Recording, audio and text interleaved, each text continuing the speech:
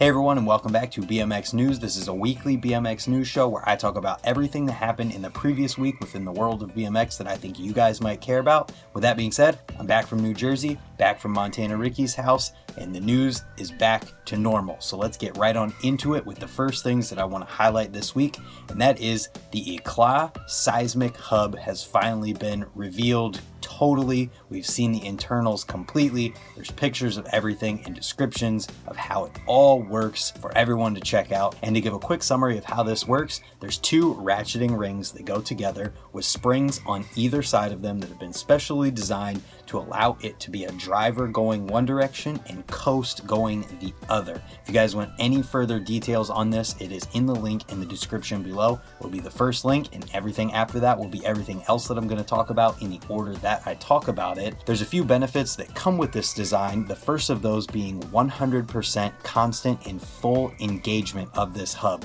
Because of the nature of the ratcheting ring, all of the teeth are in contact at all times whenever you're pedaling. So rather than having 2 to 4 paws in contact with a ratcheting ring the way that we see hubs conventionally right now, we have every single tooth in contact at all times. And that is exactly why we see skipping in some hubs today. We're putting all of that force onto 2 to 4 paws in contact with a ratcheting ring. When you think about it, all of that force pedaling down on your bike is kind of a lot. So it's understandable that it would skip sometimes whenever it's only being put onto 2 to 4 tiny little points to drive the entire bike forward.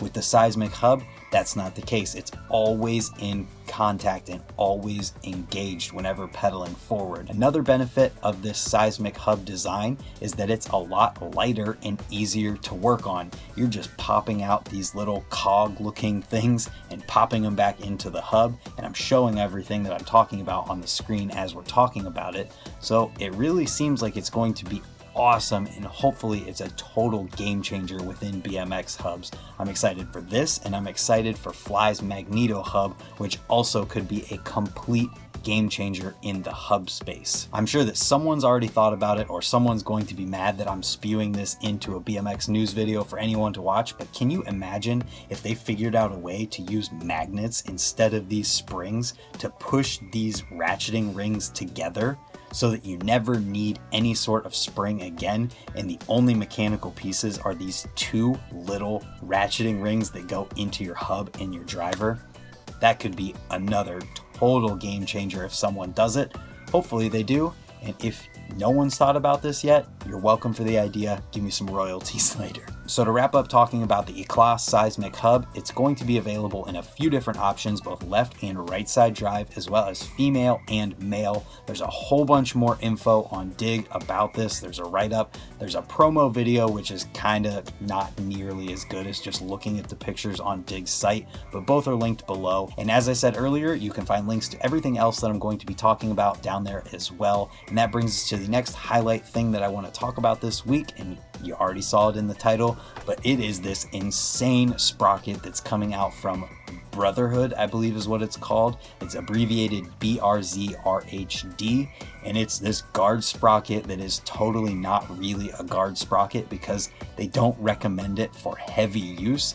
And it literally says in this write-up on BMX Union that they recommend using a different full guard sprocket if you're trying to grind. So basically, this is for all of you people who have guard sprockets but no pegs on your bike and never plan on grinding whatsoever, totally for looks. And when it comes to the looks of this thing, it is awesome. It seriously looks amazing, and if they could make this so that it wouldn't completely disintegrate the first time that I do a 180 sprocket 180 on a concrete street spine, I would totally ride this thing, but I guarantee I would totally obliterate it the first time I rode it at Canal Fulton Skate Park. So it's out of the picture for me, but I figured it'd be worth talking about because it's kind of crazy and extremely cool looking. I'm also curious to hear you guys' thoughts on this one, as well as the Eclat Seismic hub. I really want to hear what you guys think about that hub, so let me know in the comments down below. Let's have a conversation about it, and let's move on to the rest of the BMX news, interrupted by these raccoons that are outside because I forgot to shut my window, and I feel like that's why I can't concentrate right now. The first thing that I want to talk about is a contest and jam related thing, and the only contest and jam related thing, and that is that Mark Webb won the BMX World's Dirt Contest this year. I've said for quite a while now, and I don't think anyone would disagree, that Mark Webb is one of the best BMX riders ever and out there right now, and I've said quite a lot that I think Mark could do anything he wants to, anywhere he wants to, anytime that he wants to, and this just about proves it because he won a dirt contest. Although it's just a whole bunch of dirt jumps in a row, so it's basically box jumps, and we all know that he is insane at riding box jumps. Doesn't really matter. He beat Mike Hucker Clark and Declan Brooks in a dirt jumping contest. Pretty awesome, and there's a 2-minute 27-second highlight reel from this contest, winning runs, that you guys can check out if you want to. And that brings us into the videos from this week, and as we start to talk about these, I want to point out so you guys notice how much variation there is in everything that I'm talking about this week. From the first thing that we talked about in this new amazing hub, to a crazy looking sprocket, all the way to down to these videos that we're going to talk about. The first one being the dirt jumping contest that we just finished talking about.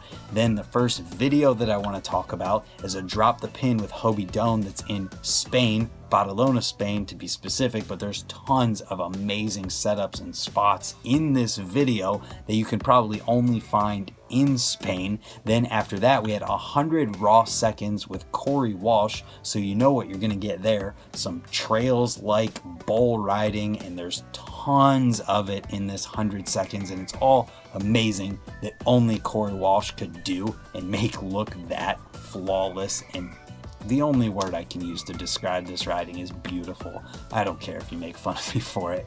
Then after that, we've got Volume's Pacific Northwest Tour video that features Brock Rayford, Billy Perry, and DeMarcus Paul, just to name a couple of the people in it. And this has got everything from skate parks to street to setups in the parking lots at bike shops to an indoor skate park in it. And then after that, we've got the craziness riding that is Steve Kolb set to a Godsmack song. So if you've ever seen Steve Kolb's riding, you know that it's unlike anything that you've ever seen before, both creative wise, skate park wise, flatland wise, and just everything that he does is totally within his own realm. So that is completely different than everything else that we're talking about. Then after that, we've got FBM riding Syracuse, New York, so they've got that East Coast grimy street spot stuff that they're riding in here, and just tons of variation there. And it's not even it yet, but wait, there's more. After that, we've got a video with Matthias Dandois from Haro, so that's flatland thrown into the mix. So literally everything that you can imagine except hardcore straight up trails to talk about this week. And guess what? There's stuff to talk about with trails too, because we have to talk about the petition on change.org or .com or whatever it is to try and help save Kush Woods up in Canada. So if you guys want to help out and sign the petition, that's going to be in the description as well. So there's the trails news stuff to talk about. Literally everything you can imagine in variation within BMX to talk about this week. And I wanted to make sure that I pointed that out for you guys to take notice of, because I think it's pretty freaking awesome. And how do we top all of that off? Of course, with a video of someone who can do all of it and be amazing at it, and that is Dennis Enarson. We've got a video from Dennis Enarson, or featuring Dennis Enarson from Demolition, where it's a behind the scenes look at everything that went into capturing a poster for Demolition at what looks like a skate park, but I'm assuming is a street spot that is just amazing. And that brings us into the product related things to talk about this week. The first of those is the second edition of GT's Complete Story, this time from Our BMX. The first time it was from Ride BMX, same people, same concept. All of the guys on GT that have their own signature complete bikes ride those bikes on the streets wherever they want to and shred them, and they made a video out of it for everyone to enjoy. And just like last time, this is an extremely well done video. Everything from the riding to the filming to the editing to the song choice all went together very well to put together a really good video, and the concept was exactly the same. They showed up with no bike, built up their signature complete bike from GT, then proceeded to go out and absolutely shred the streets with them. And there was no holding back whatsoever in their riding. This is very apparent when you watch the video. And then we can talk about S&M's Behind the Shield book that is available for pre-order right now.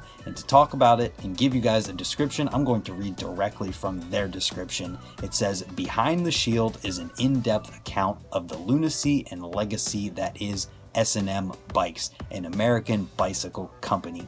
Pre-order now and pick up in person at the Behind the Shield launch party July 2nd. We'll ship it if you can't make the shindig. That is directly from S&M Bikes, so if you guys are into this, you know where to find it. I think it's pretty cool to see this, and S&M is one of the companies in BMX that has been here pretty much since the very beginning. And that brings us into a quick promo video from Kink for the new Kink Williams 2020 complete bike. As always, it's from Kink, made by Daryl Taco, so you know that it's a really well done video. And that's all I can really say about it. It's a very well done promo video featuring Nathan Williams and his signature complete bike, with the last clip probably being my favorite one because it's panning over on the complete bike while Nathan is doing a grind down a rail in the background.